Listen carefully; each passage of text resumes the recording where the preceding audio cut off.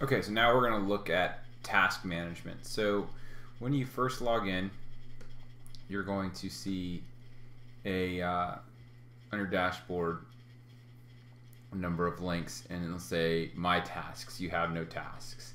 So as sales reps and managers have tasks for the sales reps to perform, they'll create them in this tab right here, which will then appear right here. So a task is very simple. You go here and create new task.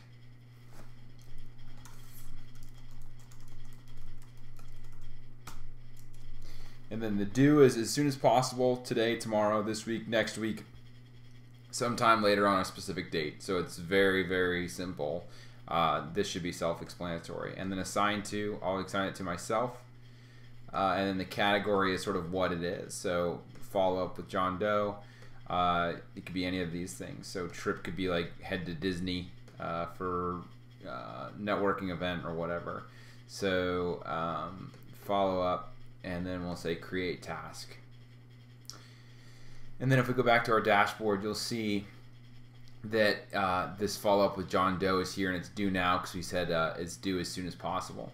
So when you're done with it, all you do is just check that box, and it goes over to this completed list right here. So that's pretty much it. It's really simple. Stay on top of tasks, pay attention to them. You should get an email when they come in, but make sure you're checking that dashboard to see what tasks you have assigned to you.